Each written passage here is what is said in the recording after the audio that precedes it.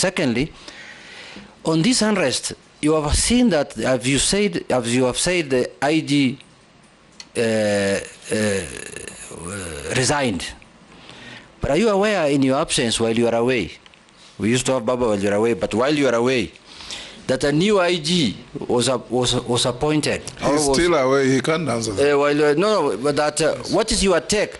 That we were told away. 60 years, Mr. Speaker, I'm putting it in a better way. Yes. We were told when somebody reaches 60 years, he should leave the public service.